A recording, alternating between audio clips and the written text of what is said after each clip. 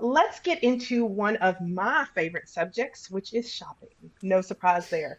Are there any thoughts around how to save creatively with shopping? One of the things that I like to remember when I'm shopping is that there are a lot of tricks out there that stores use to make you think that you're saving. When you see a buy one, get one half off offer, or when you hear that if you spend a certain amount, you'll either get free shipping or a free gift, or if you spend this amount, you'll get a discount.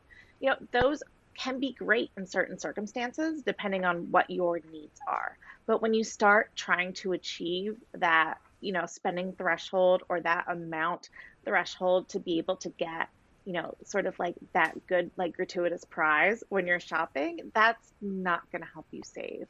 A lot of times it just convinces you to spend more. So you have to really be watching out when you're shopping and when you're looking for the right deal for you, because it may mean ignoring those coupons that require you to spend more. It may mean, ignoring some of those deals that they're going to ask you about at the register, like, oh, did you see it's buy one, get one half off?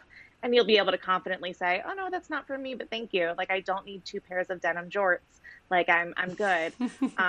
So, being confident to make those decisions, like sometimes it requires doing a little bit of mental math when you're there in the store to figure out if you really need to get that extra thing or spend that extra money. But you should always be looking for those tricks that are trying to get you to spend more.